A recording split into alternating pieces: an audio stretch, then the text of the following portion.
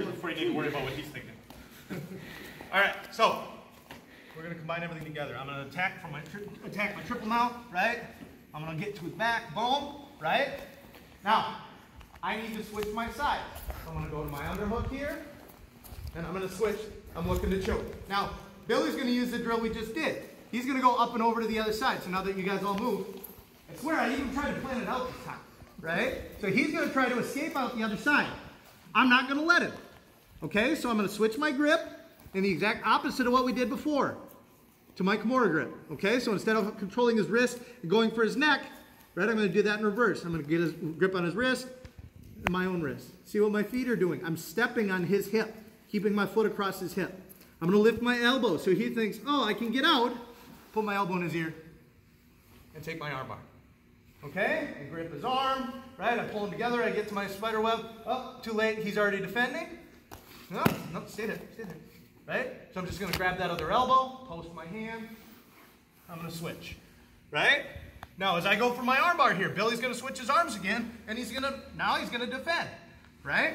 So I hook his arm, he's gonna get his rear naked choke grip, right? So I could either switch again, or, since we're making this a drill, we're gonna go back to his back.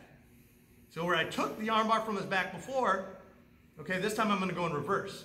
So my top arm is gonna come out as my bottom arm goes in.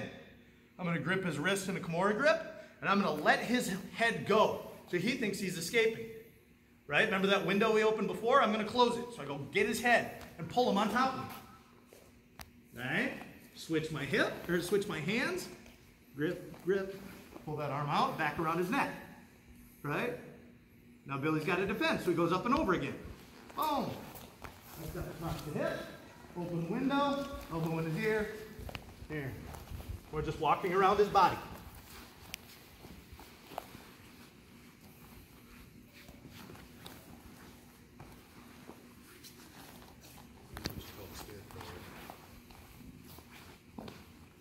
Right? So we're arm barring on one side, taking the back, arm barring on the other side. Switching the arms, arm barring again, take the back, right? Walking around the body. Okay, for those of you that are familiar with the Scarecrow drill from wrestling, right, where you got one guy that stands there and the other one climbs around the body, right? This is the lazy jiu-jitsu version of it, because I'm way too lazy to stand up, right? We're gonna do it with arm bars. Questions? We'll walk through it. 1, 2, 3.